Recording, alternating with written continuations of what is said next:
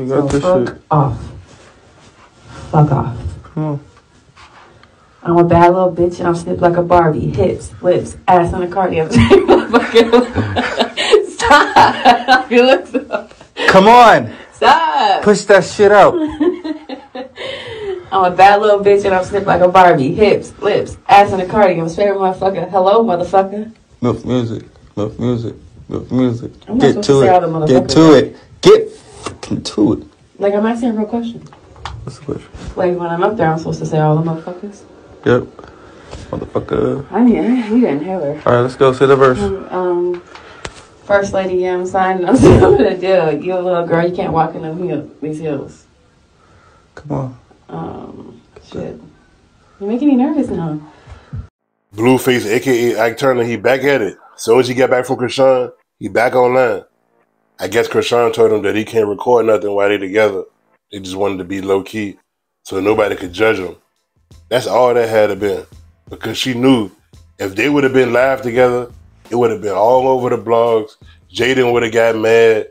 So they decided probably just to keep the cameras off. And whatever they did, they just wanted to keep it private. Now it's back to business with Blueface.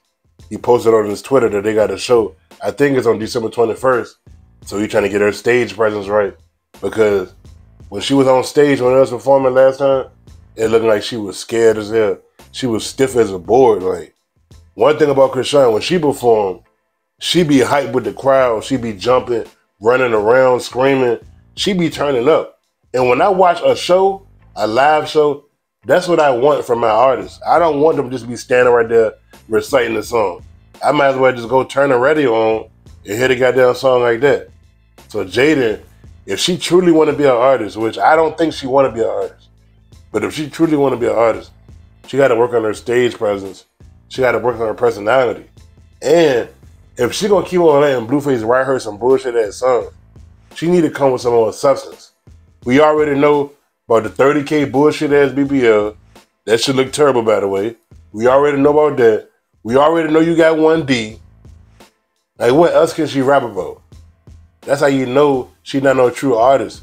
That's what separate the gimmick rappers from the rappers that be talking about real shit, coming from the heart, coming from the mind.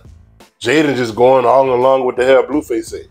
If he say rap 1, 2, 3, red, blue, green, she gonna do that shit. She need to come up with her own material if she want to be taken serious.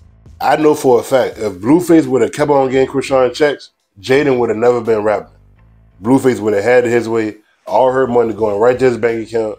He gonna pay for Jaidyn to live in an apartment. His house would have been paid off. He would have been good. But now he got the foreclosure, he got a $13 million lawsuit. He about to milk Jaidyn till he can't get no more out of her ass. He about to get every penny. He ain't playing about that shit, man. What y'all think about this shit, boy?